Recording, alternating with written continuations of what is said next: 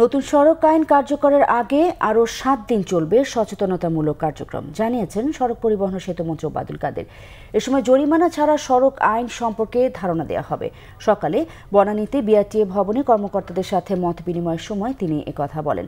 আইনের বিধিমালা তৈরির কাজ শেষ পর্যায়ে রয়েছে।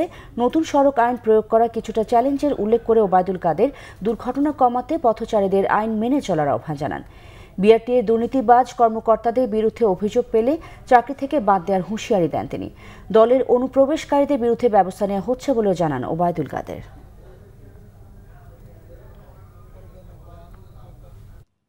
মেনে চলা এবং মানিয়ে চলা,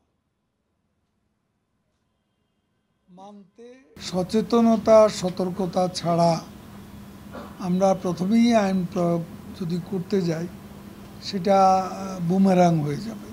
7 দিন আজকে শেষ হবে, আরও 7 দিন এই সতর্কতার বিষয়টা, কারণ এটা ব্যাপক প্রচারণা নিতে হবে।